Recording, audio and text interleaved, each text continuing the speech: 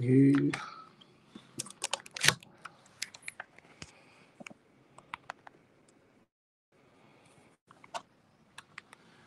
All right. That's an interesting start to the show. Molo Sanbonani, hello, how's it? Good evening, good people. Welcome to Liberty and Friends, your week ending, or well, it should be on Sundays usually, but your week ending news analysis and opinion show. My name is Sihle Ngobese, aka Big Daddy Liberty. Apologies for that little glitch in the beginning. My phone just went on sleep mode. Very nice. Welcome to it, good people. This is the one long format show that I have on the BDL show. So we're going to spend the next 90 minutes unpacking and really providing news, analysis, and opinion that you won't get anywhere else about the news week that was last week. With that being said, remember, hit that like button, please, as the numbers start trickling up very nicely and slowly. Hit that like button.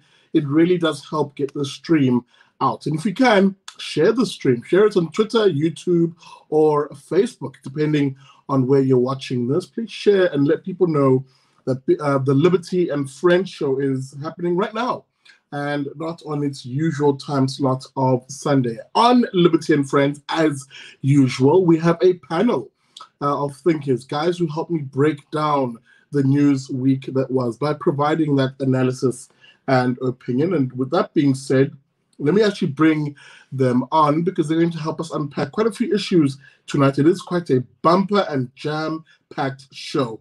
I want to bring on some very familiar faces here. He is 1/3 of the Manpatria team, a co-host of that particular show. I'm talking, of course, about Koketso Resane. There he is on screen. Koketso, good evening.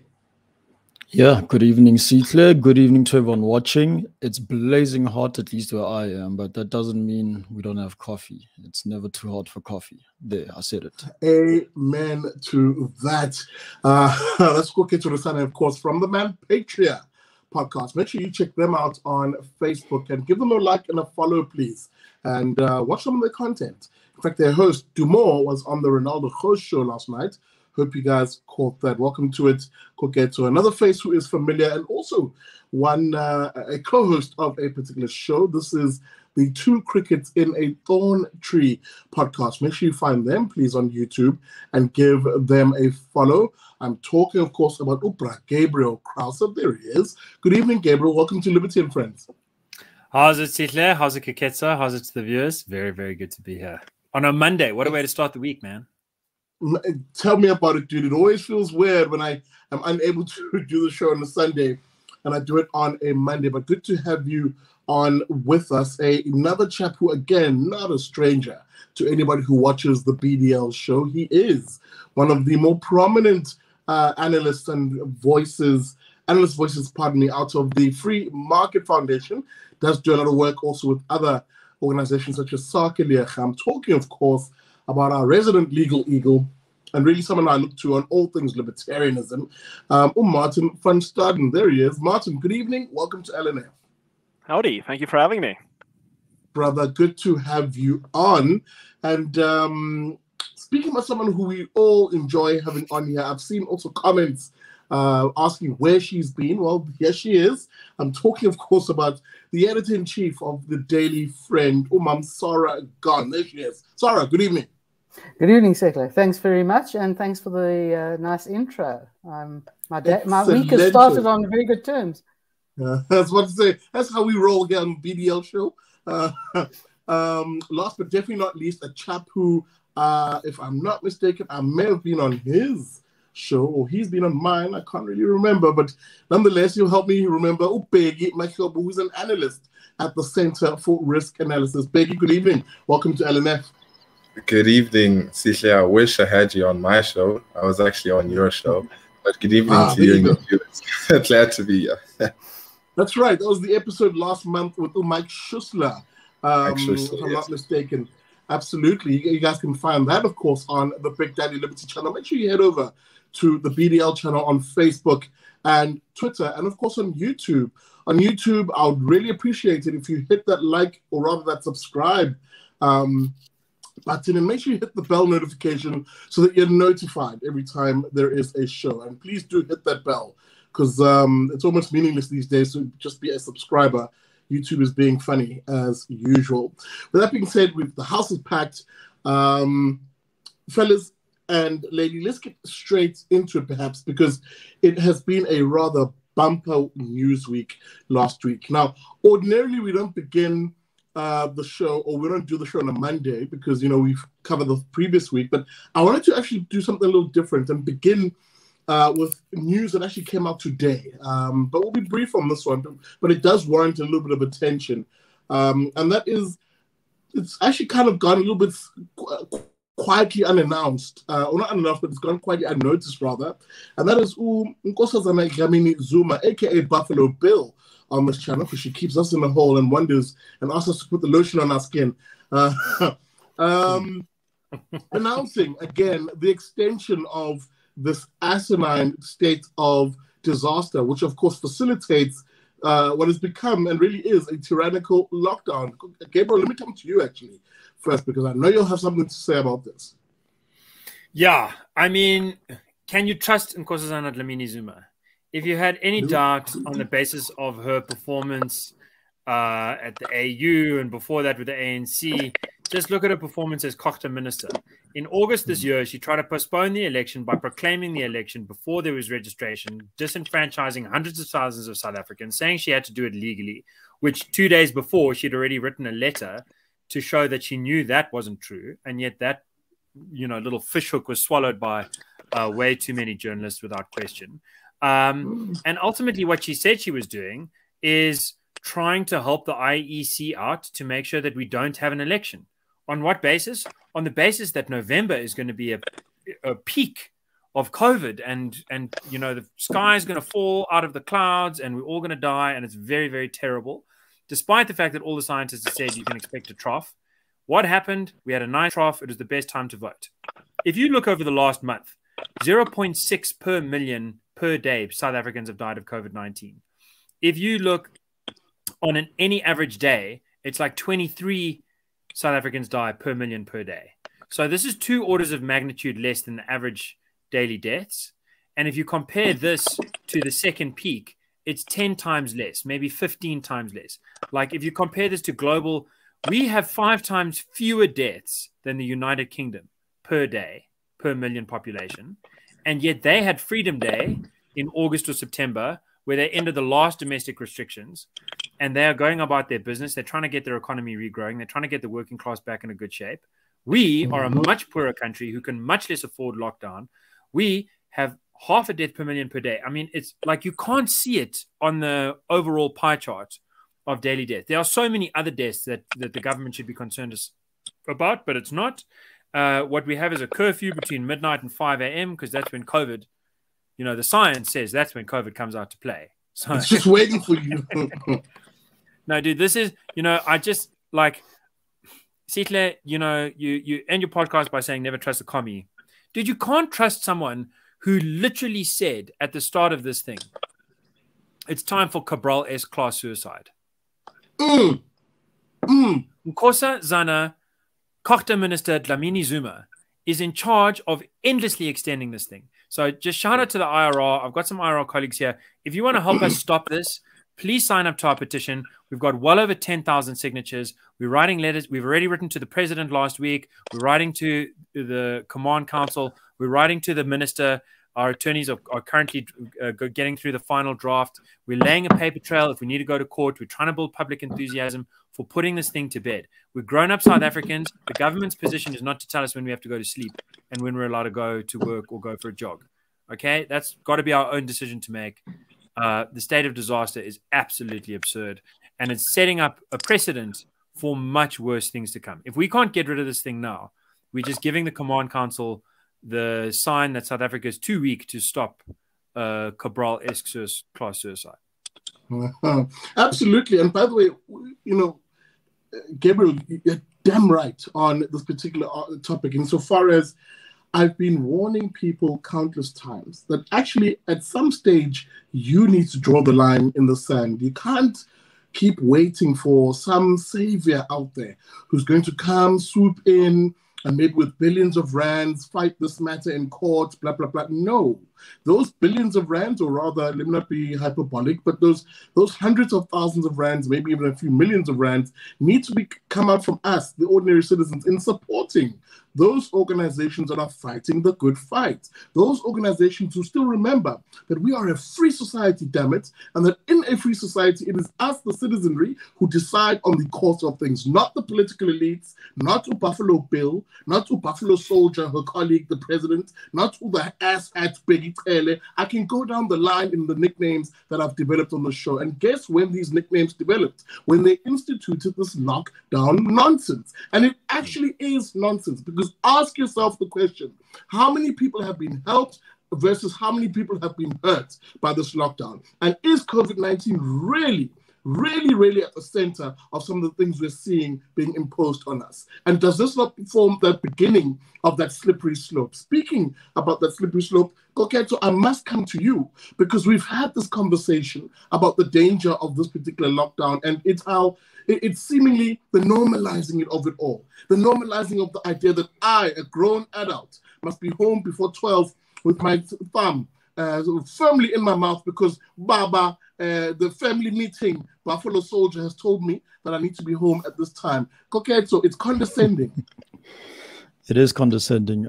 Probably the biggest thing that I've come to realize, and I'm not alone in this either, is how it looks like the majority of people here actually have the opinion that the government is really out for our best interests. That's not true, because, and I'll make an example, right? What are the active programs right now in actually bettering people's lives whose lives have been damaged by the lockdown? You know, again, remember, we didn't ask for lockdown. You know, we were told that there's a presidential address late March in 2020. We all glued to our TVs. You know, we're told it's a 21-day lockdown. But what are the active programs that are actually going to improve the citizenry? You know, we haven't seen much. You know, 350 rand per day. I can tell you right now that go get any job. Absolutely any job, the lowest job you can find, and it's going to give you more than 350 rand in a month. And that's the simple fact, you know. But people believe that the government really has our best interest at heart. If the government did, they wouldn't make it so difficult for you to find a job.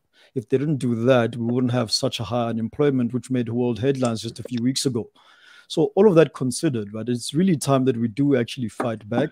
And I say, and I'm putting the squarely on the government. I know that we like to, you know, have a hyper focus on Nkosazana Dlamini Zuma quite a lot, rightfully so. But again, I don't think she makes these decisions alone. These are executive decisions, of which at that round table is the president and some other in that close circle as well. So again, this is a collective decision by the ruling party, our ruling government.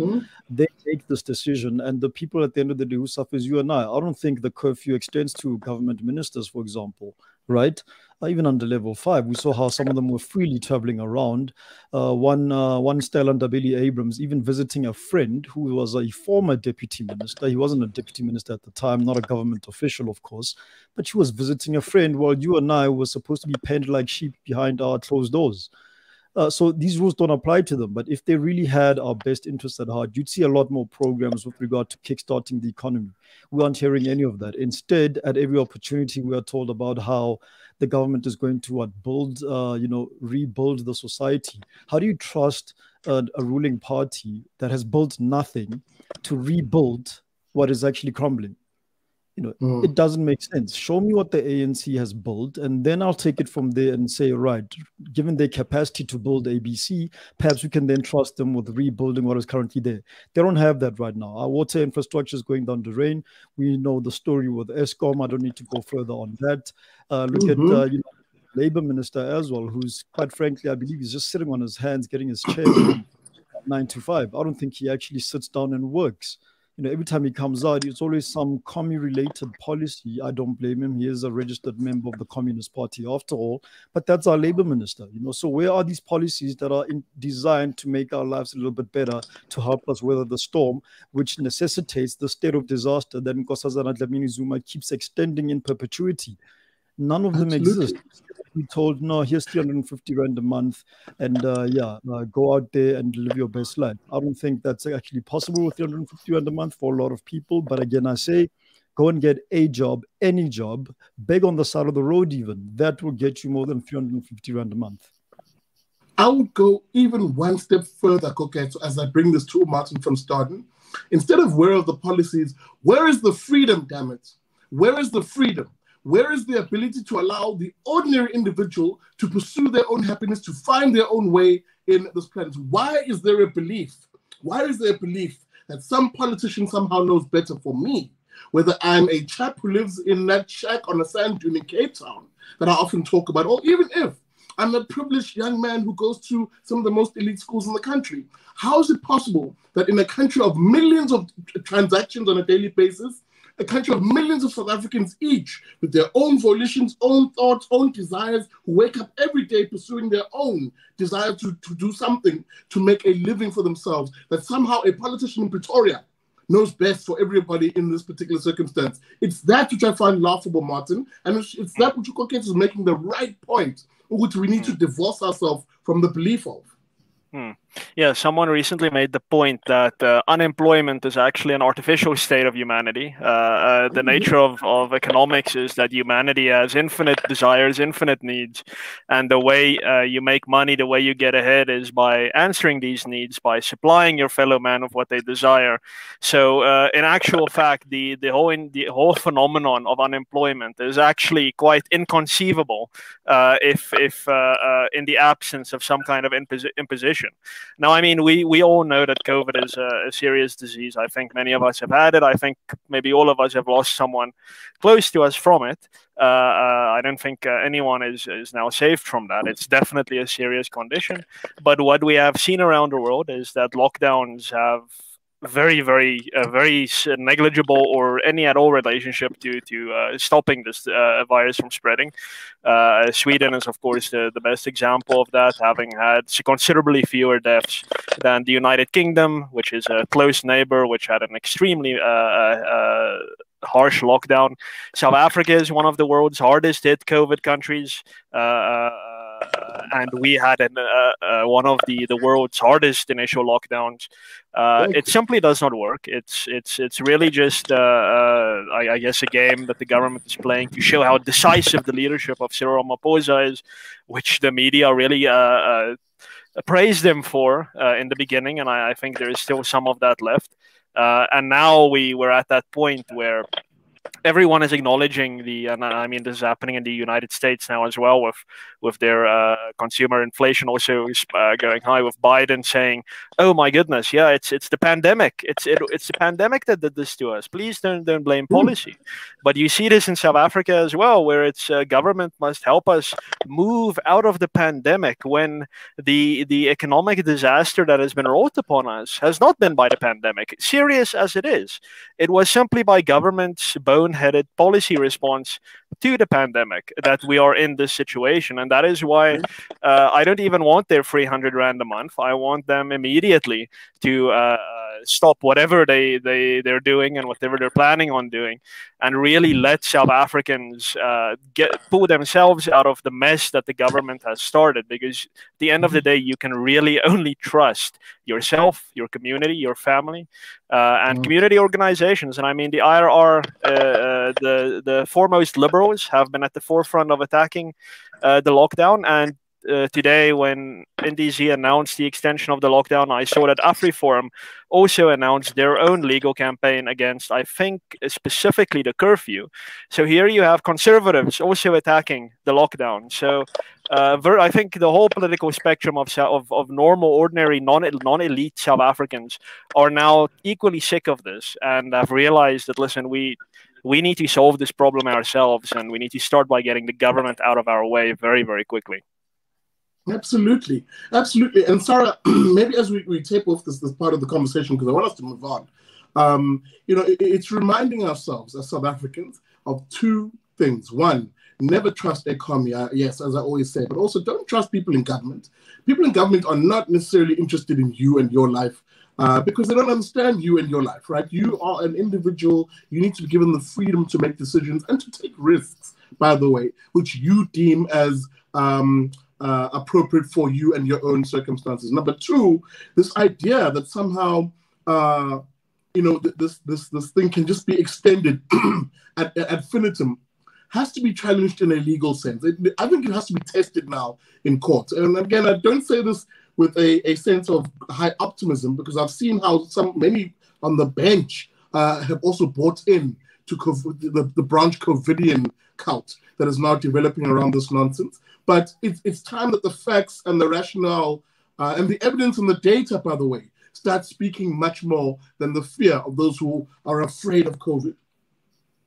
I think you're absolutely correct about the government really doesn't know. They don't know how jobs work. They don't know how businesses work. They patronize the people. I mean, there was a lovely interview with a middle-aged woman in a town that Cyril Ramaphosa was visiting pre the election. And she was an informal trader, and she was complaining about the potholes in the area where people were trading.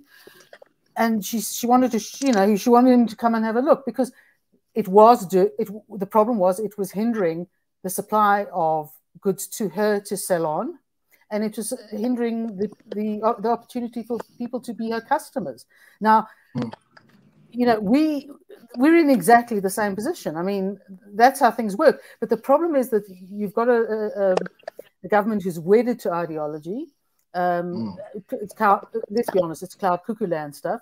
And I think the idea that they're hanging on to the disaster situation is a way of having control, and yet despite all the control, despite the bypassing of Parliament, it doesn't help to actually get anything done, because the policy making is not there, the understanding is not there, everything is not there that people need and understand for themselves. And it's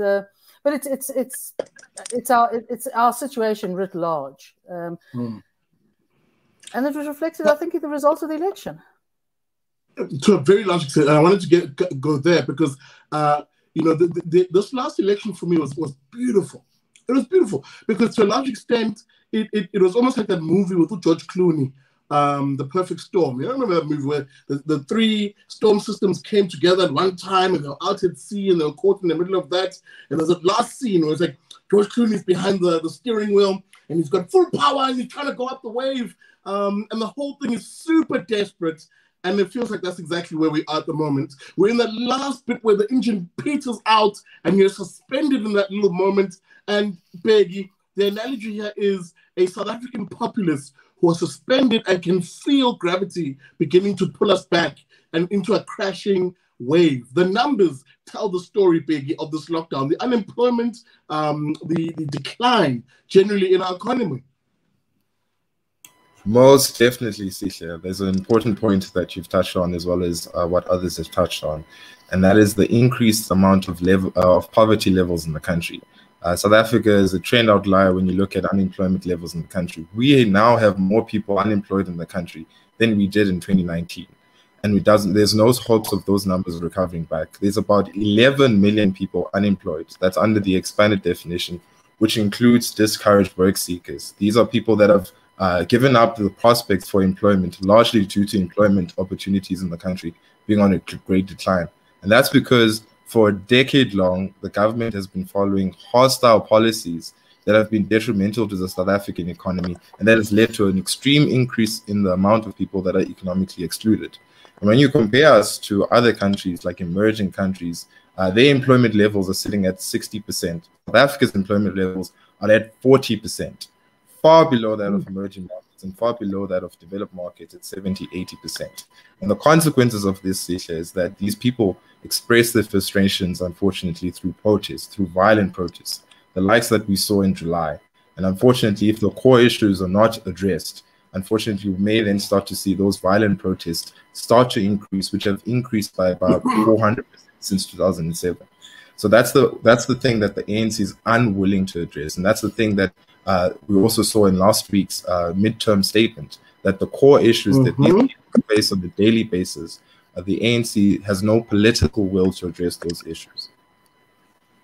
And maybe let's smoothly transition into that particular issue, because really it was one of those areas where I wanted us to tackle and form the bulk of the conversation around, because it's bread and butter, guys. It's bread and butter. When you talk about midterm budget policy statements, which often people glaze over when you even try and get that whole name out of the MTBPS, MTBPS acronym, people glaze over. But I'm like, no, don't, because a lot of what Uene Godongwana, the new finance minister, was speaking about in the policy statement is where the ever-dwindling state funds will be spent in this country, or at least where they intend to spend it, because really politicians are really good at asking us to judge them by their intentions and not necessarily by their outcomes. But hey, that's a conversation for another day. But let's actually unpack this MTBPS, Bheki, and I'll actually begin with you in that particular regard. A broad overview. What did we hear in this speech? Why was it important for the average South African? What was in it? Yeah, so the important thing with the medium state statement that was tabled last week by Enoch Gwangwana is essentially the management of taxpayers' funds. As much as it is referred to as government finances, this is not government finances. This is the ordinary South Africans' finances. And in the state, the National Treasury, states where this money will be spent. In other words, where your money will go and where exactly they will collect your funds from. And what we saw last week is that Enoch Gwangwana tabled a better than expected statement. That was an update from the February budget due to commodity rally. But if you look beyond to how he projected his update, you look beyond the commodity rally, things are not looking that rosemary. In fact, if you look at GDP forecast by the National Treasury, GDP forecast for this year is estimated at 5.1%. That's due to the low base effect of last year. But the 3-year average is sitting at 1.7%. That's extremely low. And that's because they're admitting themselves that the reforms that they talk about, such things as spectrum release, the reduction of business on red tape on businesses, which is needed, will not amount to substantial economic growth levels in the country. And they are unwilling to touch on those things, unfortunately. Another important factor there is the deficit levels that the country is currently in. The budget deficit is the difference between how much the government spends and the difference between how much the government spends to that of how much it receives in tax revenue collection. That's currently projected to be at 8%. That is extremely high when you look at a 100-year level. And that adds to our debt levels, which are currently now sitting at 70%, which have been revised lower due to the rebasing of GDP. That, unfortunately, has the same consequence as an ordinary household that acquires a huge amounts of debt levels. When you go to a bank and you try to seek another loan, they ask for a higher interest rate because they see you as a high risk. And that's exactly what we see in South Africa. When you look at debt servicing costs, it's becoming more expensive for the government to then acquire more debt because it has such enormous amounts of debt levels in the country. In fact, debt levels in the country are projected to increase to 353 billion in the year 2024, which is close to what we spend on education at 360 billion. That is utter madness. That's crowding off from important things such as healthcare, such as, for example, policing, as well as that of education. And what I saw from last week's update is that the ANC is simply unwilling to fundamentally implement reform measures, such as that of the labor market. The country is facing a youth unemployment rate of about 75%. With such high youth unemployment rates, it's utterly reckless to implement minimum wages that we see in the country. And they're unwilling to address the privatization of SOEs. You know, it's agreed that we need to see the increase in capacity of electricity generation in the country, which has capped GDP at 1%. But there's no political willingness to actually involve the private sector to increase electricity generation, as well as that of absolutely scrapping expropriation of property without compensation, which is detrimental to the South African economy. Not only that, but also to the fiscus, to the National Treasury, how they collect revenue when we look at the decreasing amounts of investment levels in the country. So what I saw, my sum up of what I saw last week was business as usual. We're not going to address the core issues that face the ordinary South African. We're just going to continue the way that we've continued for the past decade, not really looking at policies that will actually help the South African economy grow, instead following the ones that are detrimental to economic growth. If you're just joining us, welcome to it. We're at that 30-minute mark here on Liberty and Friends. Remember, this is a 90-minute show, so you still have time. Welcome to it. Get yourself something cold, seemingly, to drink and join the discussion because, hey, we're unpacking the MTBPS budget policy statement, which the finance minister delivered last week. You want to pay attention to this because it's your money, as Bheki just finished explaining, that is being spent here. What are they spending on? Spending it on? Are they running up a debt bill which you will have to pay? Where's the inflation outlook looking in this country? And remember, inflation affecting you once again because the cost of things seems to be getting higher and higher. You're watching Liberty and Friends, and we're having that conversation. Speaking about a conversation, if you like this conversation, hey man, hit the like button. My likes are nowhere near where they should be. We're seeing good numbers of people joining the show, but the likes are nowhere near the engagement level that I want. I want 50% engagement. So if there's 100 people watching, I want my 50 likes, people. Get my likes in. Get my likes. Hit that like button right now. In fact, there is a kid in Ethiopia starving, waiting for you to hit that like button. That's not true, but hey, hit the like button nonetheless. Welcome to it. This is Liberty and Friends. I'm going to come back to Koketso, and then I'll transition to Gabriel, because I think there's quite a few nuggets that Bheki unpacked here that are critically important. Number one, it's this idea that actually, and maybe just the philosophy of it first before we go into some detail. I think a myth has been burst inadvertently in this country. The myth being, number one, yes, politicians can't save you, but also B, government spending won't save you, because seemingly the spending in and of itself becomes more of a burden on you, the guy who makes the money in this society, versus it being, economists call it concentrated benefits and dispersed costs. It's the idea that those who are at the closest proximity of where the spending happens are very happy, with what the finance minister would have said last week, because they know that money is coming to them because they are a concentrated group of people. But for those of us who form the majority, who don't really benefit from the spending, it is a cost that is dispersed on us. Yeah, and again, this message, it needs to be said and will always be repeated by not just me, but many others out there, in that the unemployed need to get employed. It's that simple. There needs to be no superhero with a big G on their chest to say, right, government is coming to save you, The unemployed need to be employed so they cannot be a welfare burden to the state, but more importantly, not be a tax burden to the dwindling number of those who are employed. It's getting out of control.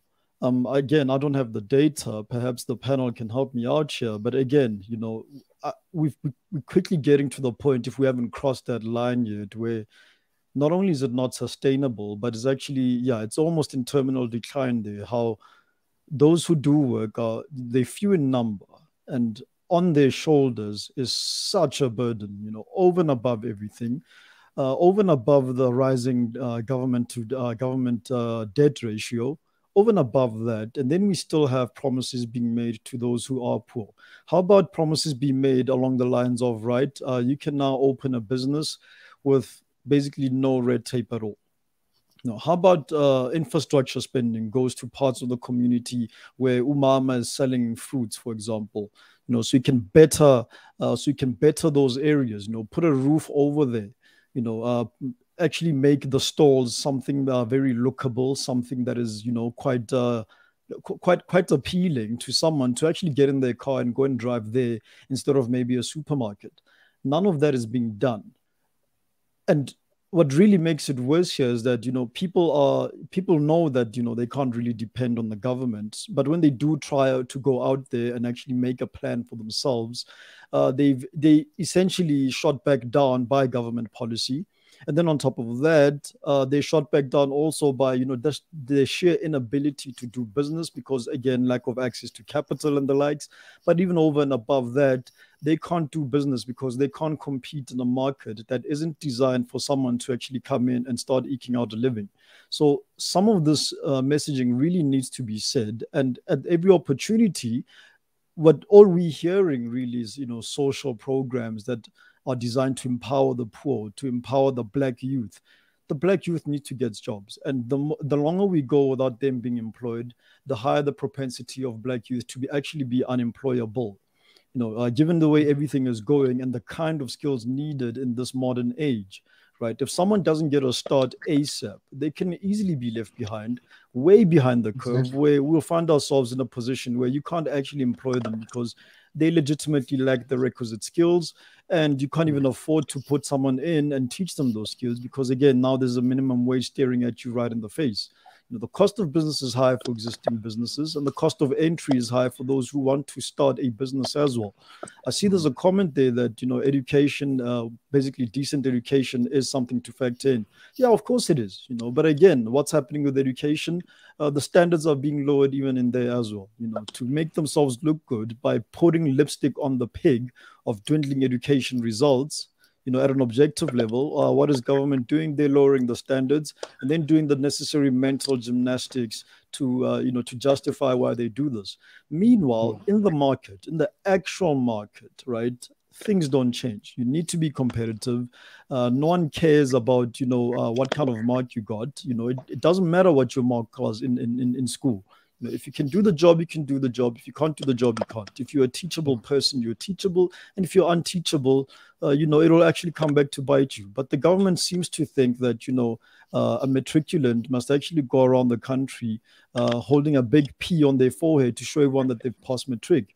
That's not what the market is looking for. The market is looking for skills. And unfortunately, our education system doesn't build out into those skills. And our economic and labor policies don't actually encourage me taking someone under my wing as a business owner, for example, and then teaching them those skills. Yes, they'll earn low in the beginning, but again, which successful businessman has ever said that they started not at the bottom, but somewhere near the top? Again, you raise critical points, and I want to come to Gabriel for some of them because I think that's the part that's missing from the conversation. There is a conversation which dominates the corporate media, which dominates the commentariat in this country, dominates even the academic chattering classes, but there is an even simpler equation which is missed by everybody. And all it takes you to do is to walk down main streets of South Africa, walk down downtown of South Africa, which is, if you give me the freedom to trade and the opportunity by simply getting out of my way and not putting in place burdens, barriers that I must traverse on a day-to-day basis, I will find my own means, damn it, is what the ordinary South African is telling these politicians. And that, yes, it won't look pretty.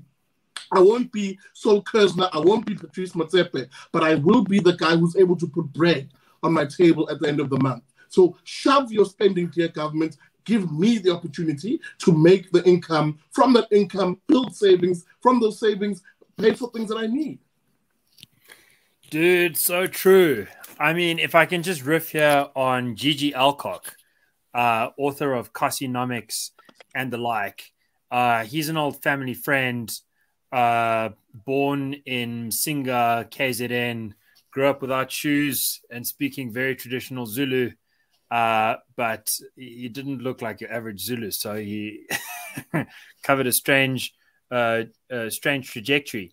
He writes, and he actually, and his man Fats, took me on a few tours of the Kasi economy and drew out this wonderful history where after 94, the big retail companies thought it's too dangerous to go and set up a business inside Soweto or inside Alexandra or inside so many of the townships.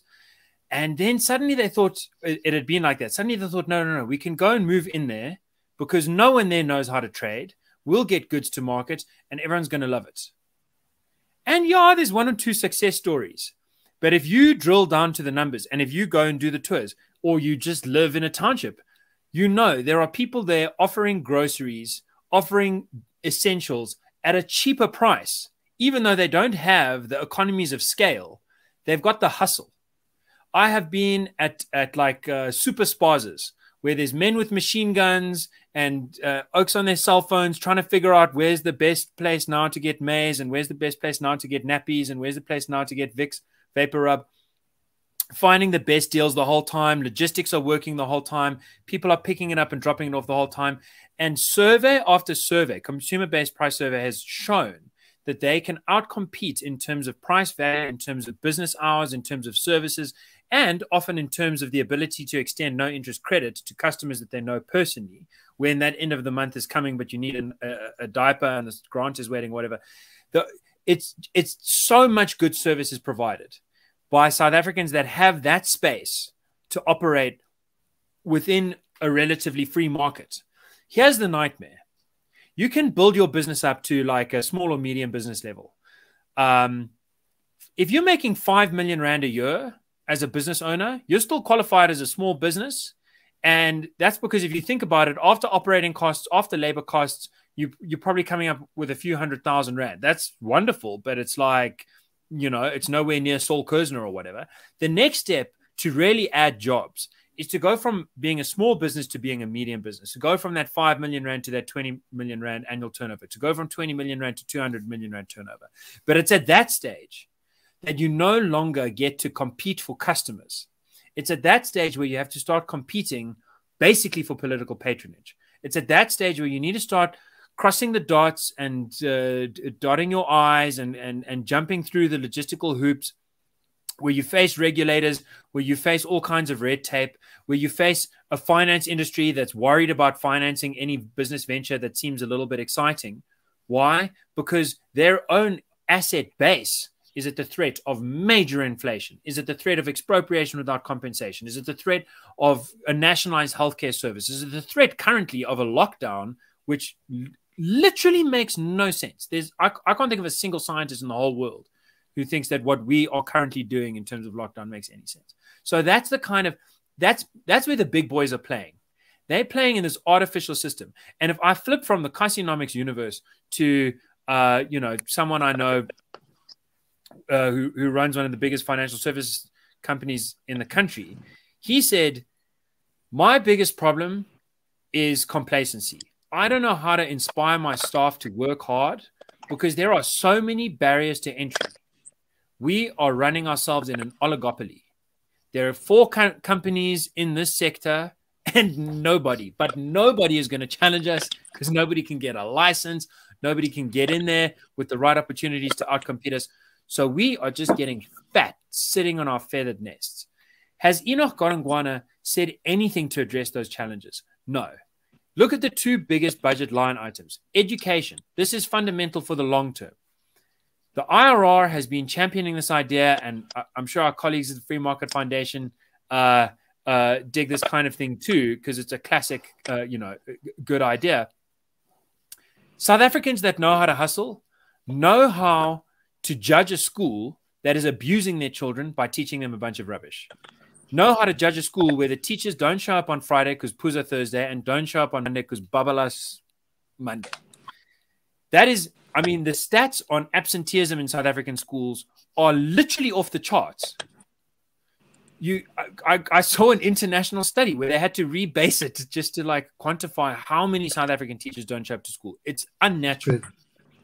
And why? It's because you don't get to choose, in effect, what school you send your kids to. If you had tax-funded vouchers where parents could say, I can send my kid to African School of Excellence, I can send my kid to Kura, I can send my kid to a low-cost private school where if they stop doing the job, I can pull that money back, put it somewhere else, and the taxpayer is investing in that. I would love some of my taxes to go to that, rather than some SATU trade unionist sitting on his or her bum, kind of mouthing off about how terrible the past was, while being too useless to go to school. I would much rather my money and our money is being directed and actually putting knowledge in their minds, putting discipline in their daily structure, giving them the skills that they need to grow. That's the first line item. I'll just finish with the second line item. It is the debt. The second, we are spending, if you add SOEs, look, without SOEs, it's like 330 billion Rand a year. Add in the SOEs, it's more. It's more than R1 billion a day. Every single day of the year, R1 billion that could be going to education, that could be going to filling potholes, that could be going to making the economy better for those Cossionomics guys to graduate into the big leagues. Every single day, that money is going to bondholders. And South Africa has the most volatile bond market in the world because if you're a cowboy in Tokyo or San Francisco or Berlin, and you want to make money on the swing, you can buy the bonds here, sell the bonds there, buy them here, sell them there. That's where our money's going, $1 billion a day. And has anything been done to address that in a serious way? Literally worse than nothing. It's only going to get worse. Tito Mboweni described it like a crocodile, where the amount we're taking in is going flat and the amount we're spending is going up. And he said, you've got to close the crocodile's mouth. That's the crocodile of government debt, just growing and growing to eat all of our futures, all of our futures. That mouth is gaping. Apt analogy there. And again, you touched on points that Bheki raised at the very beginning. The idea that you need that conflation or that coming together of reform on the one hand, actual policy ideas that are geared towards empowering the individual, less spending that goes to, as you rightly point out, Gabriel, as is the case with SATU, for example, on education, less spending that goes to cronies, less spending that goes to political elites, effectively. That's kind of what they are. Not kind of, that's exactly what they are.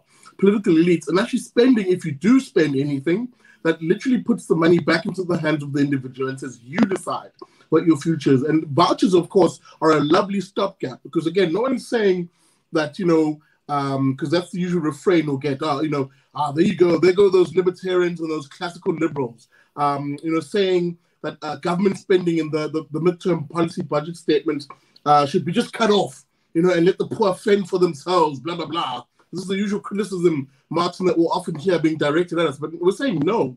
If you are going to spend the money as a stopgap, which is an expression I've heard being used, in other words, recognizing that there are people who are literally cannot be weaned off of this instantly, then do it in a much more smarter way that empowers that individual and allows them to become competitive. Because I can tell you now, the world doesn't owe us and anybody any understanding. You must compete. Yeah, no, I mean, very, very few libertarians, even the radical anarchists, believe in immediately stopping all government spending in a day and then just praying to God. That's definitely not been my experience. Libertarians do actually have some basic economic knowledge and know that would be a total disaster. So that's certainly not the idea. The voucher idea and also, I mean, this is something that's now getting popular in South Africa. This idea of a universal basic income grant. This is something that Milton Friedman was quite keen on, subject to a very important proviso, and that is that all other welfare needs to be replaced by a single universal basic income grant that people can spend any way they want. Now this is Milton Friedman, the guy the left would accuse of being Satan himself as far as economics goes. So no, that's absolutely incorrect.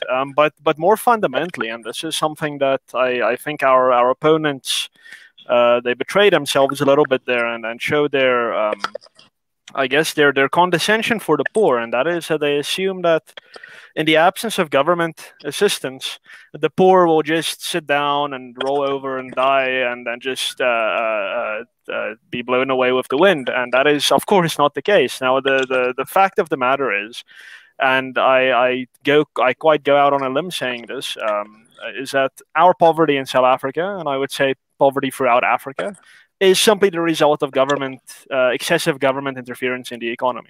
Right. It's no global economic condition or Western European governments extracting minerals from Africa and stealing our wealth from us and keeping us poor. That is simply not it. Those are academic arguments that have no basis in reality. The reason we have millions of poor South Africans is because they cannot simply walk down the road and get a job. The reason we have poor South Africans is because when they need to buy goods, those prices are inflated because of protectionism. Some you put a comment on here that the fuel price is now 19.50 rand. About 40% of that goes directly into government's pocket. So we could be paying significantly less for fuel in this country, and that has a very significant downstream effect on the prices of all goods. So even if you cut off all welfare right now, which no one is suggesting, it won't simply be the case that the poor will just be left to die. The poor will not be poor for long if that is to happen. If we have a truly free market, there will be out of sheer necessity, the people of South Africa will employ themselves. They will be entrepreneurial. This is what if you go to Nigeria, which I do enjoy, and Kenya. I've been to Kenya twice now. You see this everywhere else in Africa. People do not get a lick of government welfare there.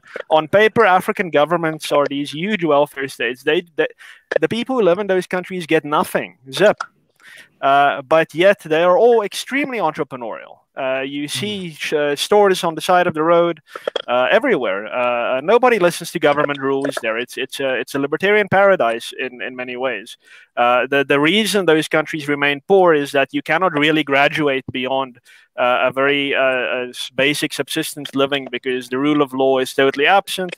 The corruption is the name of the game. So I'm not saying we need to become like that, but if you look at the culture that the global poor, and you see this in East Asia as well, is that in the absence of government, they do not just die. They do provide for themselves because they're not stupid. They're human beings who need to live. And as we point out on the show very often, people know best for themselves. This is simply a reality that cannot, that no government, no matter how filled to the brim of experts it is, can ever escape. So if this were to be true, that we believe that the minister should just announce, yeah, we're closing the whole thing down. I don't think that'll be the end of the world. I think it would be economically disastrous, maybe in many ways, but it won't be the end of South Africa's poor. But of course, our suggestion of vouchers, Gabriel is entirely correct there, of a universal basic income that replaces all other welfare as transitional measures. These things have long been proposed by libertarians and classical liberals. And then just to close my thought off here, so one of the commenters said that he's unsubscribing from the show because it's so clear to him that there's no hope, and the ANC is always going to be like this, and what's the use? I always bang on about this. Please, guys, do not be defeatist. Things are changing in South Africa right before our eyes. The ANC has now gotten under a majority in an election. It's not a national election yet, but this is a very clear indication that the mentality is shifting. And also beyond that, beyond the political realm, we have communities really coming together now in the face of this hopeless state of politics, really coming together and saying, yeah, we'll do it ourselves. So you do you, government. We're gonna take care of ourselves. There's no reason to be despondent right now. There's every reason to be positive and to work hard to make sure that the potential of our future can be realized, and it can be realized. There's nothing impossible about it. So drop the defeatism and let's work together and do it. I fully agree with that. And I've always been saying this, that you have to be at the helm, dear South African, of leading the charge, if you will, of changing your society. All South Africa really needs, and I've said this before, Sara, I'll come to you in a moment. All South Africa needs is a small band of people, devoted people, nothing more than 10% even of the population, if I can give it a random number. And I've heard even Martin allude to a similar ratio, with an idea, a small band of people with an idea to conduct a march through the institutions of society, government, and of course, of us and our communities, and to change those institutions. So you are part of it. Don't be despondent, don't be defeatist. I would agree. Sara, I'm going to have you give us the last word on this section because I want us to move on. But there is a conversation here to be had, and I think one can almost pick it up, given the spectrum of commentary we've just run through now, that there is a big disjuncture, a big chasm that's developing between what the politicians say and the politicians blah, blah, whether they're a finance minister or whatever the case may be, versus what ordinary South Africans are faced with. Well, I think it's at this juncture where ordinary South Africans have basically an instinctive free market approach to their lives. They know what needs to be done to improve their lives. The opportunities are not necessarily there, but the government doesn't understand it. So we have this extraordinary period of nearly 30 years of following economic policies that make us an outlier amongst developing nations.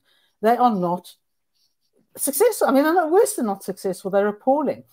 And what you end up with is you've got this situation where there are two things that I just wanted to point out. The one is that you've got this huge government debt, and yet your income from taxes is dropping, and your income from taxes is dropping because your tax base is contracting, or either people are leaving, or they're trying to get out of having to pay huge amounts of tax, or they've lost jobs and are not much to the payment of taxation.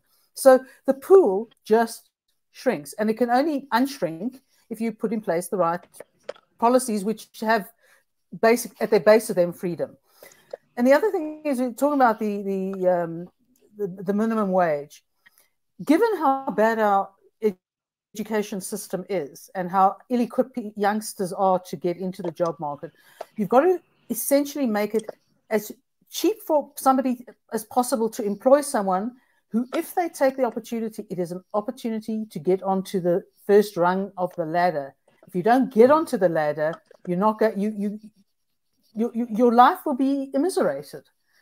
And I think the government doesn't understand it. It doesn't understand that a man who's a professional house painter will have 2 apprentices. Those guys are learning something. A service is being provided. Every person who learns them can become an employer himself, or can run his own business. It takes time. It takes experience. There are no quick fixes. But part of the way to get going is get out of our way. Absolutely. Absolutely. Speaking about getting out of the way, time is beginning to get out of our way. That was a terrible transition. I'm sorry. Forgive me, dear viewer. But we are in the last 30 minutes of the show. Welcome to it. This is Liberty and Friends. Folks, get my likes up, please. I'm looking at the numbers. The numbers are nowhere near where they should be, pardon me. There's about 245, nearly 250 of us watching across the platforms. Hit, please, that like button and get them up, get them up, get them up. With that being said, welcome to This is Liberty and Friends. I'm in conversation about Bheki with Koketso Resane, 1/3 of the fellas out at Manpatria podcast. Make sure you hit the like button and subscribe to their show on YouTube. Nangu, there he is, Gabriel Crouse, the fella, of course, who's 1/2 of the 2 Crickets in the Thorntree podcast. Make sure you find them, of course, via the Daily Friend website. Speaking about Daily Friend, Sara, the editor-in-chief of the Daily Friend. That's www.dailyfriend.co.za. Get the numbers up, folks. Make sure you hit the subscribe and the like and just make it your daily go-to for news, analysis, and opinion. That's dailyfriend.co.za. Martin from Staden, Free Market Foundation chap, and of course, also with the Koketso fellas out there doing some fantastic work. So if you're a small business individual, maybe reach out to Koketso, see what they can do for you out in that part of the world. Shout out to the fellas out in Pretoria there at Koketso, or I should say Centurion, pardon me. Bheki Mahlobo, who is, of course, analyst at the Center for Risk Analysis. That's who we're cooking with up in here. And we're cooking with Greece. Welcome to it. This is Liberty and Friends. Fellas and lady, since I'll be accused of, are you assuming my gender?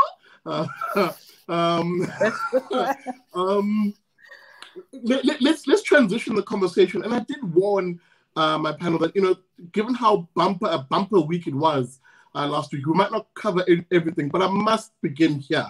And we'll be brief here because I think I've touched on it in the previous vlog 120. You can find that on my channel. That is Miss South Africa, Ulalela Mswane. This young lady wins this the crown of being Miss SA, and now is facing a barrage of bullying tactics by various interest groups who, in this country, are the people who hold a quote-unquote institutional power that you often hear the left argue that everybody else except themselves hold, and which is lorded over them. But actually in this country, those who hold the anti-Israel lobby, those who are the anti-Semites in many cases in this country, are the ones who have the ear of people in power. They have the ear of politicians, the ear of government. And we saw it this week, Sara. I'll begin with you.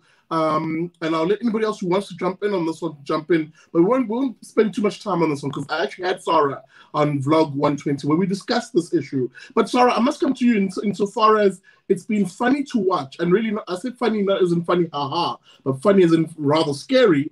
Those who hold power in our society, the loudest voices in the room, even though they're not the majority, punching down on this young lady, literally like a rag doll in a pit bull's mouth, swaying mouth side to side between those vicious teeth of the likes of BDS, Al Jamaa went after her, the academic establishment in this country, who of course are anti-Israel, and of course in this case the ANC via the state, pulling in support for this woman as they did this last week. Pardon me.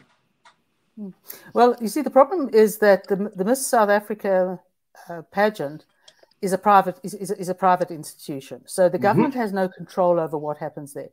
Now, whatever one may or may not think about beauty pageants, I think they survive because they are a means to, at least in terms of money and possessions, it's a means to development. It also gives a woman exposure, and it's obviously big business. It's well sponsored. And obviously, the great desire for the organizers and for the individual concerned is to get to a Miss World or a Miss Universe pageant. Now, the decision has been held to hold the Miss Universe pageant in Israel.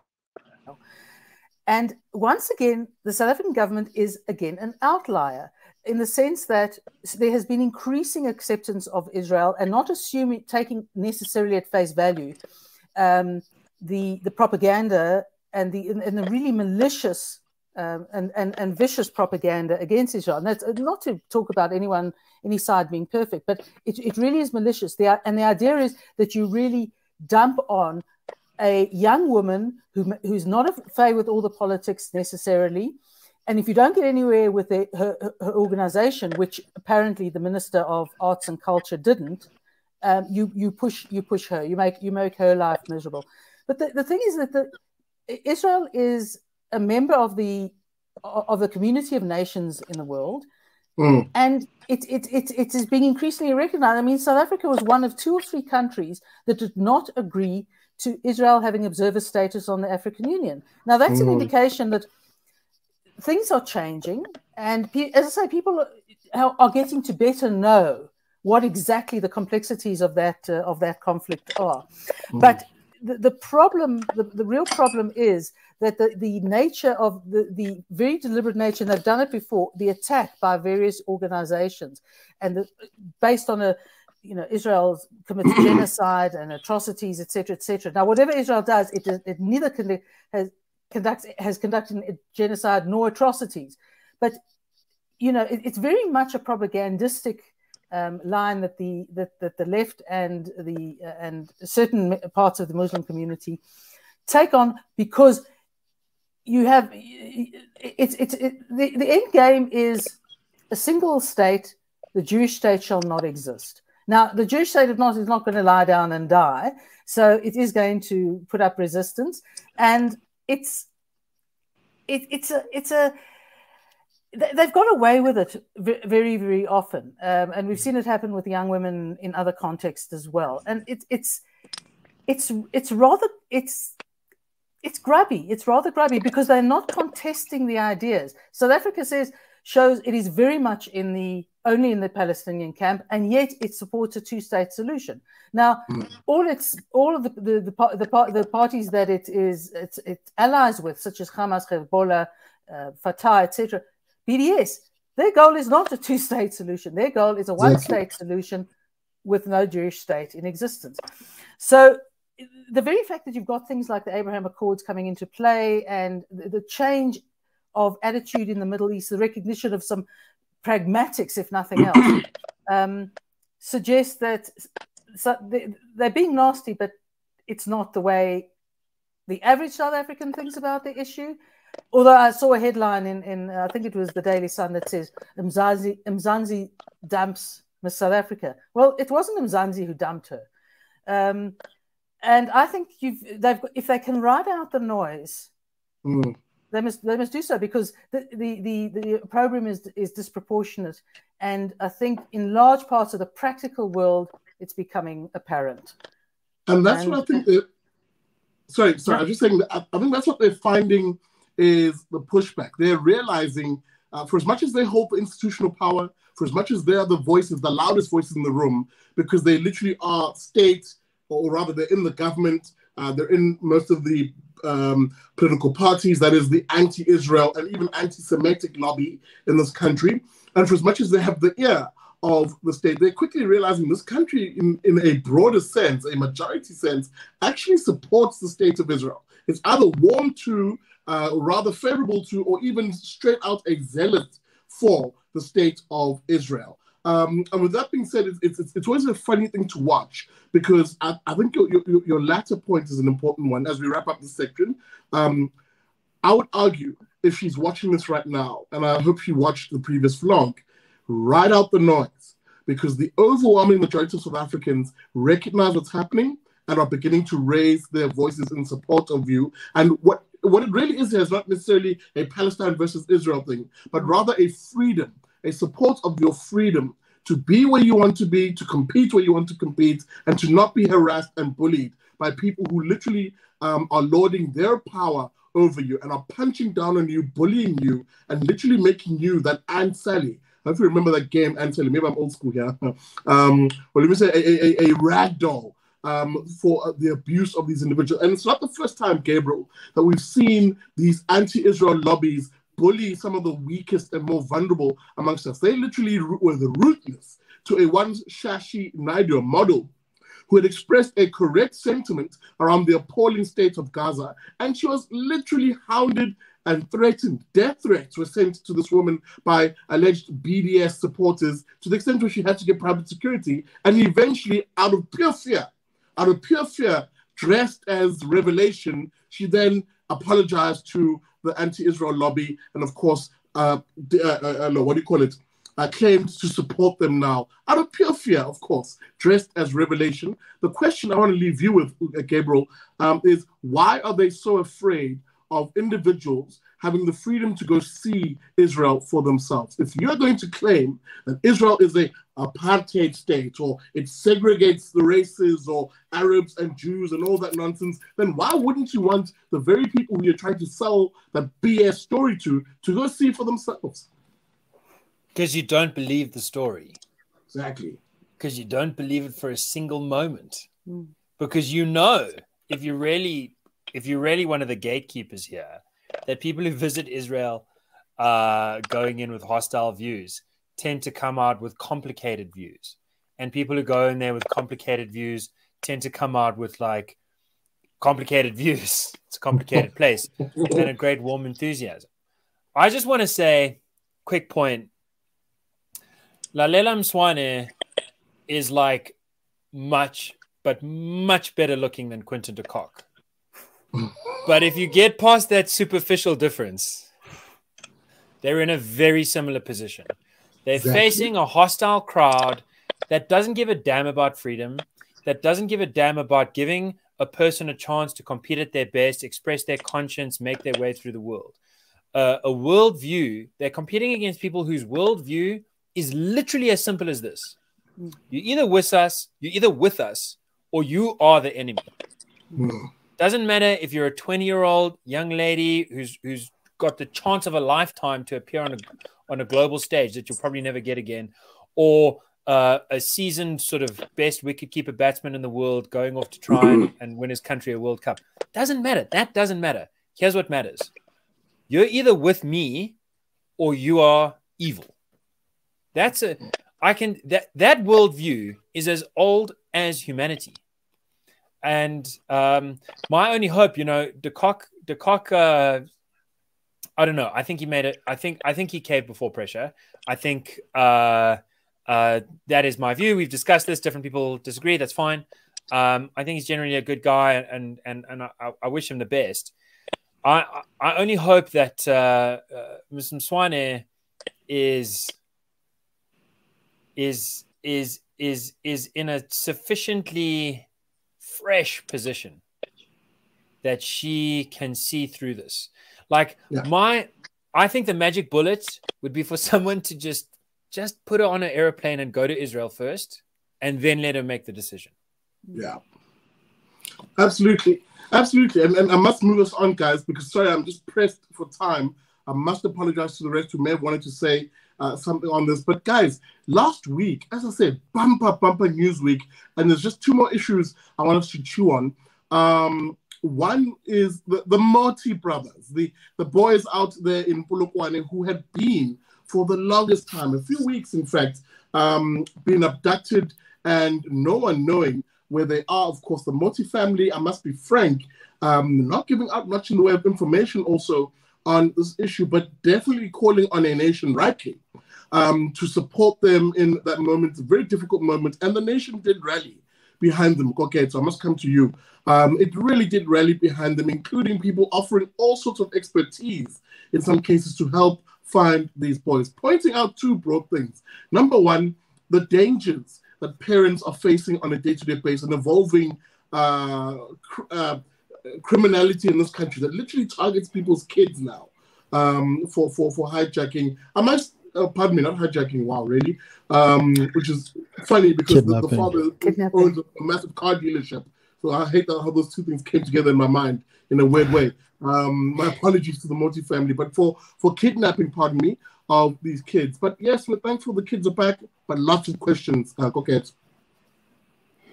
Yeah, look, at the end of the day, right, again, I'm not a parent, but I can imagine the kind of grief that parents face the moment your child or children is missing. You know, it's not a nice place to be in, and this is absolutely not the opportunity for people to then come out with, you know, their own theories behind what happened to the kids, why the kids were kidnapped, what kind of kidnapping this was, and any motive, ulterior motive, that sort of thing. It's really not the place to do that, because at the end of the day, the child, that's someone's child. You know, it's a lot like when someone passes away. You may not like the person, but that's still someone's father, someone's brother, you know, someone's husband. Similar thing with the kids here. So I didn't like how society, well, some sectors of society responded to the kids being found. People drawing equivalents to, oh no, only those who are, you know, typically well off get their children both A, found, and B, reported on by the media and the likes. It's okay to call out the media for not drawing out the problem we have with children disappearing, abductions, human trafficking, etc. But again, there's that selective outrage I keep bringing up every now and then as well. You know, if there's such a problem of, say, media bias, or even bias at the police, South African police services level, right? Why do you not, you know, apply the same sort of criticism across the board? Why do you reserve this criticism for a minority family coming from maybe a wealthy background? No, that's the kind of society that we're in.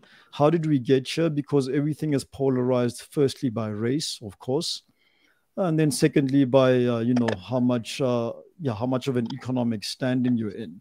This is not a nice place to be in as a country. This is certainly not where we want to continue, and I'm very disappointed to see that this is quickly how it went.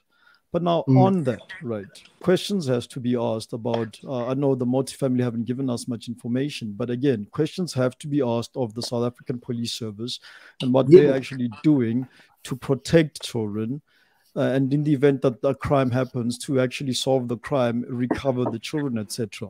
Because most of us don't have the kind of financial muscle to get our own private investigators and the likes. Most of us don't. Our hope is literally just that. It's hope. You know, it's hope, not based on anything. There's no amount of money we can raise to help, you know, to help recover our lost children and the like. So this is really now square on the police to actually do their job for this.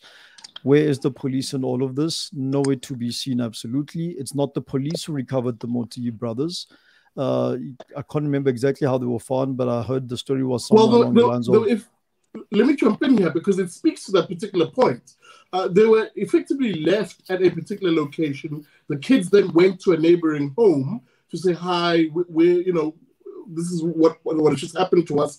That particular individual then called the police. So you're right, Koketso. SAPS, in the grand scheme of things, insofar as what we know so far, we're really not in the loop on this particular issue. And, as you make a comment, I'm going to come to Martin after this because I want to look at that particular element, Martin, the failure of law enforcement and how it has tragic consequences in a very real way, such as this case. Koketso, as your final point? Yeah, that's really what I wanted to bring up, in that the police are nowhere to be seen here. And it's not the police who actually did the job of recovering the children at the end of the day. Good news for the parents, but in the grand scheme of things, police were nowhere to be found. Really underperforming in this aspect. And unfortunately, not everyone is a public figure that the whole nation can go on a child hunt on your behalf either. And that's the thing, and Martin, I must come to you because it's critically important, because it exposes the broader nature of this problem. The Moti boys were not and are not the only children and really people who face this type of crime, which has risen, by the way. So clearly there are criminal syndicates who recognize there is a failure of law enforcement, and this therefore being an opportunity for them to make that quick buck if it is a quick one. Yeah, no, look, I was very surprised when I read the first news story that the brothers have been found. I am very used to reading stories about the corpses of missing children being found. And I was very, very pleasantly surprised by this. But of course, I wasn't surprised to learn that it wasn't some daring special task force raid that found them, but rather neighbors, them coming across neighbors, ordinary South Africans having to call it into the police. And of course, I believe the National Police spokesperson said that South Africans shouldn't, just because in the public domain there isn't a lot of information, assume that the SAPS wasn't on top of the situation. I feel comfortable assuming that, to be totally honest with you. I feel very comfortable assuming that. And I feel very certain assuming that the SAPS was not on top of the situation. And it really, at the end of the day, comes down to what I've said a few times now, and that is that there is no such thing as a South African police service. It basically doesn't exist. We have, and as was said at a previous conference, and I think it was put so well that I attended this weekend, we have privatized the police. This is something that very few countries in the world, libertarians are probably very jealous of South Africa, because police is the state monopoly all around the world, but we have privatized the police. There are more private security officers in this country than the police by a large margin. 5 to 1. Yes, 5 to 1. It's probably larger than the military in some respects as well.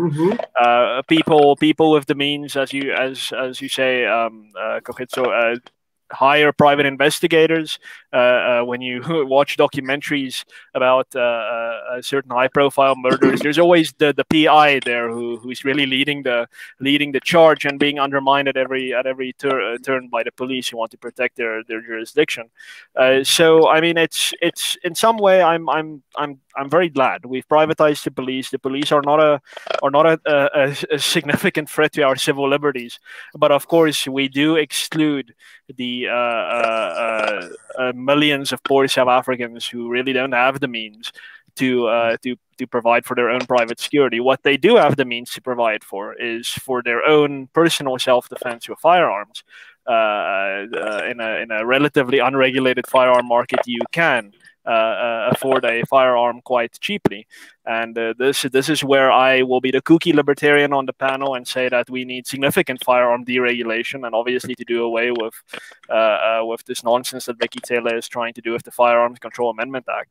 Because if the driver of that vehicle, which was transporting the Moti brothers, was heavily armed, this thing might have gone differently. Of course, it holds its own risks, but they might have never gone missing, because the kidnappers would have probably decided we're not going to take the risk because South Africans are armed, or they would have been dead, which have been a mercy in its own right. So that is, in my view, really the only good answer that the poor have. I don't think we're going to reform the SAPS. I don't think we're going to save it, but I do think we can enable the poor in many ways to protect themselves and bring about a bit of equality there with the wealthy who have their own private police forces patrolling in the night.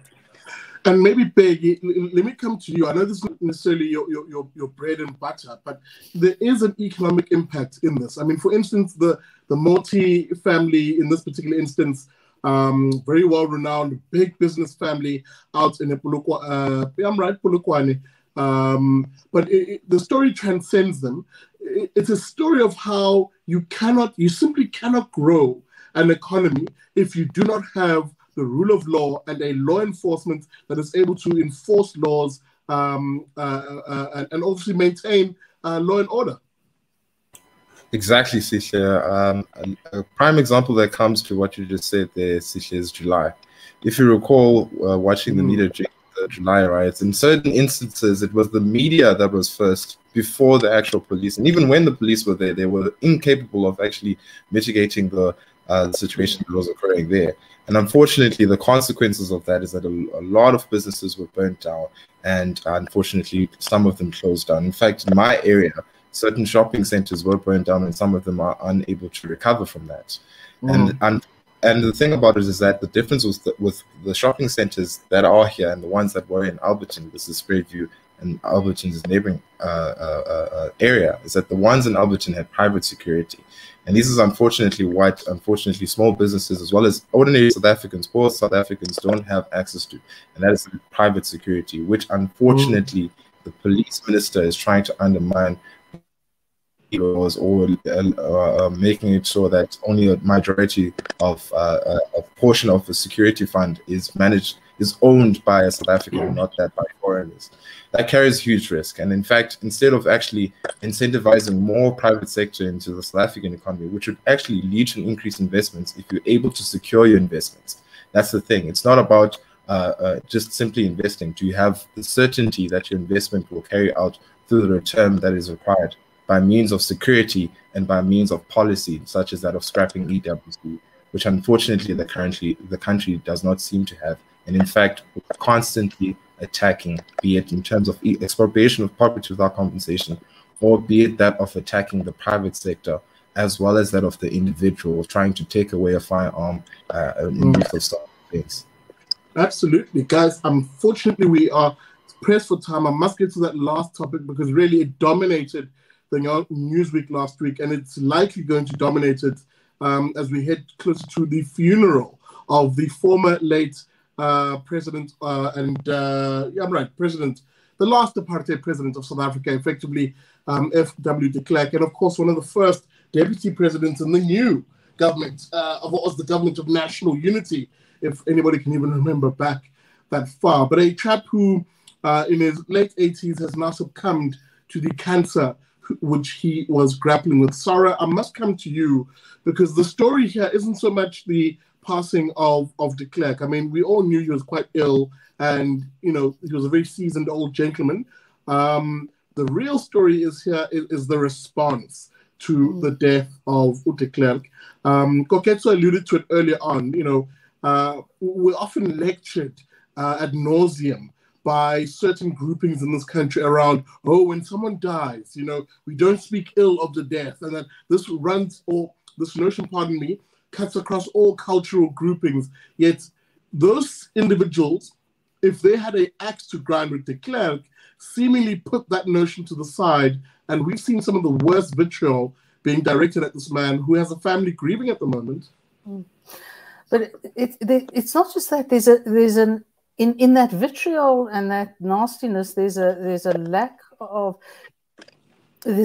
empathy that we are, that we tend to have to show. A lot is shown to, say, Black liberation heroes, some of whom are very flawed, or became very flawed during since the start of democracy, and the very much the pattern. I think that happens with most people is the pattern is you minimize their bad points and you maximize their good, whatever ratio, irrespective of the ratio. Now, whatever de Klerk, de Klerk certainly represented a heinous system, but the significance was that notwithstanding that system, he saw what needed to be done in the circumstances of the time, of the opportunity to be taken to make a change. And whatever they say about, the ANC got, only what the Nats gave them it's nonsense. There's no doubt the ANC benefited hugely from that. And theoretically, the society should have as well. And the tragedy for the society is that he created an opportunity that none of those detractors, that vitriol can take away from him. And that was the fact that he completely upturned our history. And it's moments like that, it's usually the flawed guys who do see the light that make the differences. It's not the good guys. The good guys just carry on being good guys. No one pays them much attention. But there's no doubt when he announced the unbanning of the ANC and the freeing of Mandela from prison, I mean, that was startling in any country's terms. And the lack of generosity, the desire to, glad he's dead, and there is an element in our society that is very unforgiving and very ungenerous when it chooses to be. And I think it's sort of partly what Gabriel said about Israel. They make the noise and they make the dreadful gestures because they know that what they're saying is not actually true. And this is the point I think I want to get to as I go to Koketso and then Gabriel. But guys, let's be brief, please. We're running out of time. There is an amnesia that has taken over certain groupings in this country. And really, the horseshoe theory comes together quite nicely here. Where insofar as on the one side, it's these, I like to call them sort of the woke blabbity blacks. Those who have to prove that they are blacker than thou by being absolutely vile towards white people. And the other side, it's that verkrampte, as we say in Afrikaans, a verkrampte type individual who never wanted freedom anyway, so they say. And I'm seeing some of in the comments who just refuse. And this is where they actually get together and they're bosom buddies. They refuse to accept that the Klerk actually did the right thing. How we responded as a country post his reform, so to speak. In other words, what we did with that opportunity he gave us is our fault as a nation. We can't blame him for screwing up what he, in essence, with Mandela and other individuals back in that time who were responding to the metrics of the time, by the way. What we chose to do as a nation to squander the opportunity their reform gave us is not de Klerk's fault. And if anything, he probably went to the grave as a resolved man in that regard. Or am I reading too much into this, Koketso? No, you're absolutely not. So in high school, one of my high school subjects was history. I loved history. I finished with a distinction even because I read, and I'm not afraid to write either. But I distinctly remember sitting in high school history class having a lot of the same debates that happened this past week of whether de Klerk did the right thing, whether it was of his own volition, whether the international pressure was too much, etc., etc. My response to this is very simple. De Klerk was president for basically 2 minutes before he decided to unban the ANC and announce in a sauna that he's going to release political prisoners.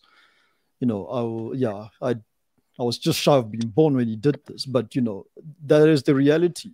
He completely did this, splitting his party in two. By the way, some people angry, some people walking out.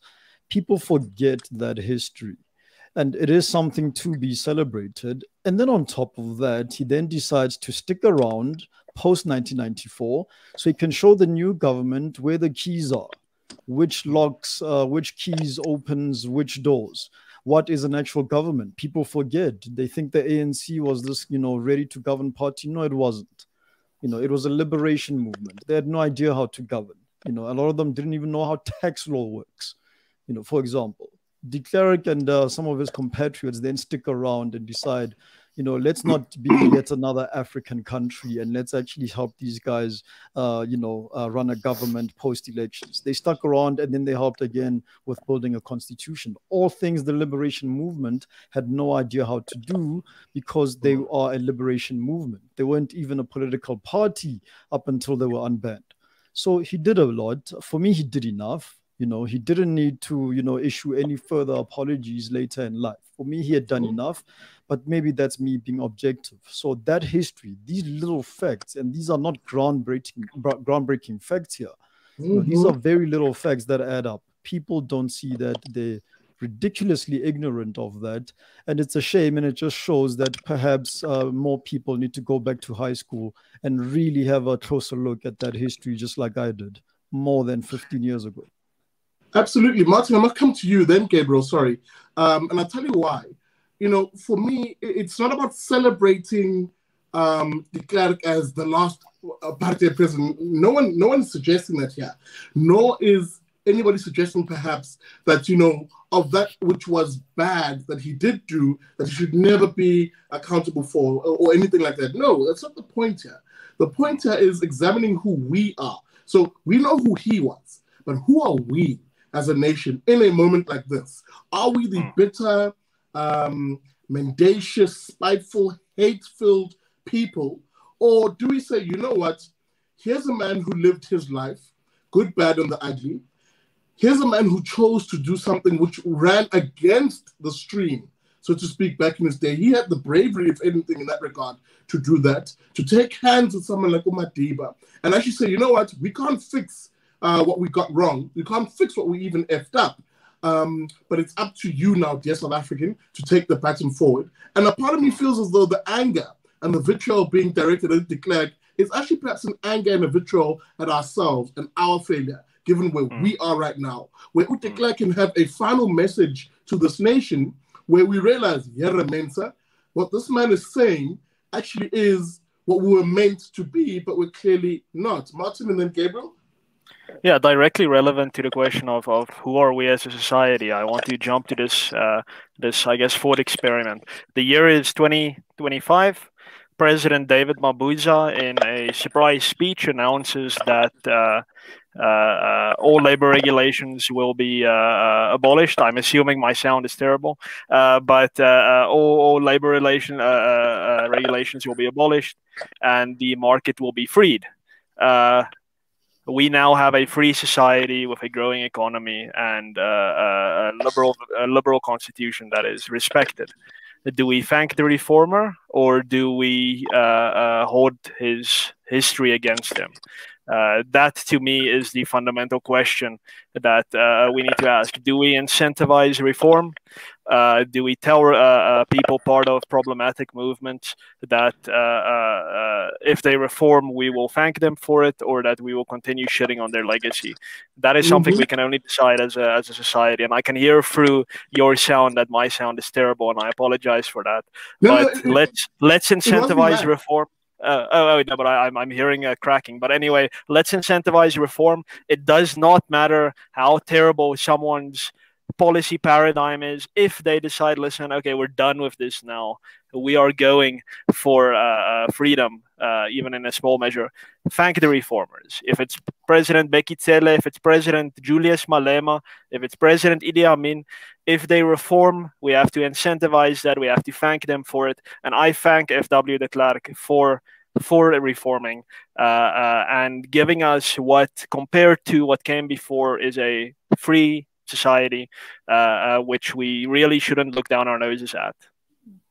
Absolutely, and absolutely, and it wasn't the sound; it was more just hearing the words "President Mabuza," which just literally gave me a sinking feeling.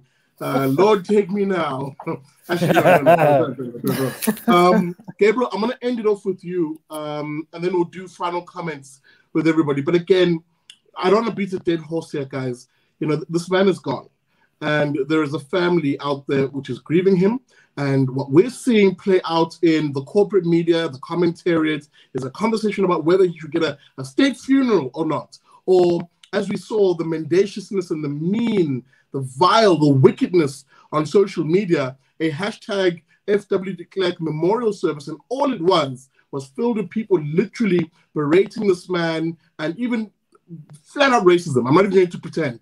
Flat out racism, which was obviously hidden behind the fig leaf of, oh, well, we're black and we were victims of apartheid, so we can actually speak like this about this nonsense. Identity politics has corrupted this nation, or at least the commentariat and the corporate media in this nation, Gabriel. Yeah, man. And I think if only we could draw a line between just ordinary South Africa and the people who run the echo chambers of most TV and radio and Twitterati and so on. I'm going to keep my comments very brief because I'd like to recommend something. So my sort of the man who taught me how to fish and bowl leg spin as a 6-year-old, and who was my writing mentor in my 20s, Rian Malan, who especially some of the older viewers might remember was the author of My Traitor's Heart. He wrote a piece about F.W. de Klerk in 2010 for The Spectator, the sort of grand, sort of conservative, witty magazine of the United Kingdom. And it starts out something like this. Dear reader, I was in a pub last week and I nearly moorred an Englishman. He was saying nasty things about de Klerk. And it was all the same things, like Koketso was saying. None of this is new.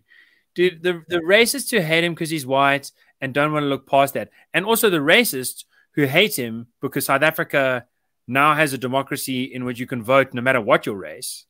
Those two, that shoehorn issue, that was around before he was dead. Now he's dead. Those guys are singing their songs again. Sis. Rian ends his piece by saying, and I'll moor anyone who doesn't say cheers to F.W. de Klerk. And I think it's an outrageous line, but it's a funny line. And it's a good line. I think he makes a very good case. So the thing that I want to pitch here is Two Crickets and a Thorntree. That's the podcast. It's not on YouTube. It is on all podcasting platforms, Iono, Apple Podcasts, all that kind of stuff. And you can find it on the Daily Friend Show because you can't see us, but you can listen to us. And we just before this shot a conversation for an hour and a half with Rian just about this issue. And nice. Rian was a very important journalist at the time, covered, I think, one of the watershed moments at Boy Patong, which really changed the trajectory of de Klerk's transition. And it was a fascinating conversation. I'll just finish it by saying this. If there's no state funeral, I think that's disappointing. I think the pomp and ceremony of state business is important. Of course, South Africa's state funeral for Nelson Mandela was the single most embarrassing thing in the 21st century. So, maybe it's a mercy if there isn't another flipping humiliation like that. And by the way, Richard Maponya's funeral was no short second place for sickeningly disgusting disrespect of a good dead man by inept, useless people. Absolutely. That notwithstanding, if there's going to be no state funeral, raise your glass and toast a man who changed. Change, building on your change is important. And I must leave it there. And I think that is really the comment here.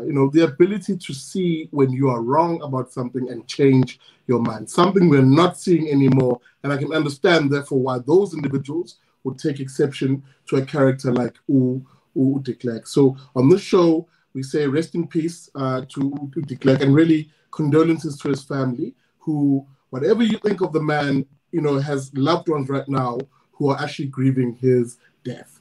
With that being said, and having said that, let me do last comments, please, Bheki. I'm going to begin with you.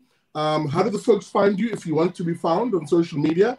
And how do we get in touch with the CRA and its content? Yeah, so how I can be found through CRA work, which you can check out at cra-sa.com, or you could check out the CRA YouTube, where we do short 10 minutes analysis of what's happening in the country. My closing comment is Gabriel has mentioned, as well as what Martin has mentioned in regards to a comment, and that is that of change. The elections about 2 weeks ago, I never would imagine that the ANC would dip below 50%, ever. And if they're unwilling to increase the living standards of South Africans, that would lead to higher employment levels, as well as income levels for them to support themselves and their families, then I do see a possible defeat of the ANC in the 2024 national elections. So That's my closing comment, is that the consequence of having hostile policies, the consequence of the ANC not changing its trajectory, it's its own defeat. Absolutely. Yeah. And Sara Gunn, of course, how do we find you and the Daily Friend? Well, on dailyfriend.co.za, which you can find all our articles, our daily podcasts on what's happening from one day to the next, and Gabriel's Two Crickets in a Thorntree. And I highly recommend the honest opinions that appear therein, and my colleagues. And I think that's the best place. Absolutely, absolutely.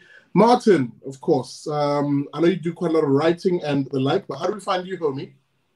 Yeah, so my main port of call is martinvanstaden.com. You'll find all of my writing across all of my platforms there. You can follow me on Twitter. That's at Martin_ASFL. You can find me on Facebook. That's facebook.com/MartinVanStadenLiberty, one word. And you'll find that I'm very active on those platforms. And of course, last message from me, please, please, please, no defeatism. People, we need all hands on deck.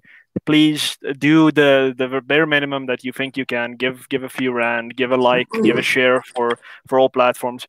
Don't think that it's hopeless. It's never hopeless anywhere. Just keep doing what you're doing by watching this platform and other platforms, and we will prevail, of course. Absolutely, absolutely. Gabriel, very, very briefly, how did the folks find you? Actually, you didn't mention it early on. Yeah, but, I already mentioned that. So let me say, look, here's what I want you to find. I want you to find the IROC campaign to cancel the command council, to disband the command council, to end the lockdown, to end the curfew, to end this rubbish. We're building our legal case. We're building the public pressure. Like I said, already over 10,000 petitions. Go to ir.org.za. You'll find that campaign. First thing there, disband the command council. You'll also see it if you go to the Daily Friend. Please, this message from Bheki, Sara, Martin. Let me put a cynical Russian way of describing things. I love Russia. They're very cold. There's a Russian phrase: when hope is gone, then everything is gone. Yeah. So if there's anything left, that means hope is left. And that's something to build on. And especially in this situation, you know, last time we had a big campaign about the command council, we said, save the vote, stop this postponement, and we won. So we know how to win. And the vote was very telling. And if we can keep winning in the build up to 2024, think about it. Just think about it. And then do something. Absolutely. Koketso, final word is yours. How do the folks find you? And what can we look forward to on Manpatria? So it turns out I'm one of the more conservative, outspoken, black conservative guys on Twitter. So find me there. Yeah, my mentions are blowing up now because of Nomboni Sogasa, who I think is a lecturer at UCT, but that's another story. So yeah, she's on my list now, along with UCBS and Mighty Jamie and a few others. Anyway, the race grifters. The race grifters.